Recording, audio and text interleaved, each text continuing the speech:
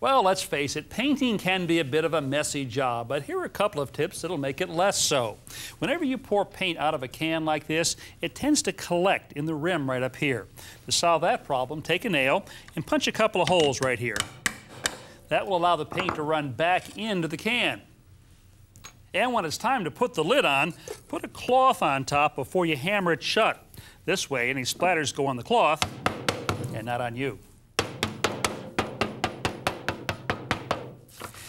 Now, if you happen to run out of time before you've finished your paint job, there's no need to stop and clean your roller out. Instead, you can simply put it inside a plastic bag, twist the bag closed like this, and secure it with a tie. Now, the next day, you can just take this out and continue on with your project. If it's going to be more than a day, put this in a freezer.